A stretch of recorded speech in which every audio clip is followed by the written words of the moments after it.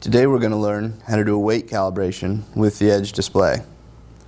I'm going to start by pressing the wrench or the setup icon from the home screen. Press the harvest icon on the setup menu. Select the calibration tab at the top of the screen. And now I'll press weight.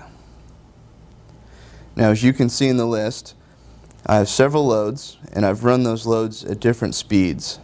The reason I run them at different speeds is to vary the flow rate. I want to run a constant flow within the load, but run different flow rates for different loads.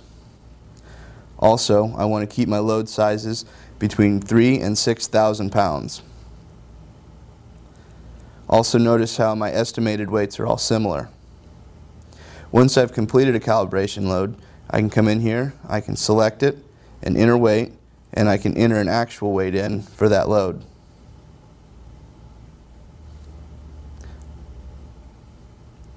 If I scroll over, I can see error percentages for all the loads. It's important that these are relatively consistent as well.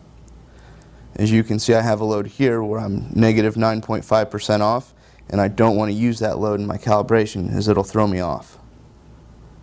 If I uncheck the box, I won't use that load when I calibrate.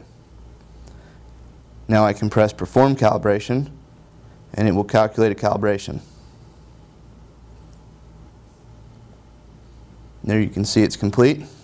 I can see my error percentages, and I can go ahead and press the green check. For more information on weight calibration with the Edge display, please consult your user manual.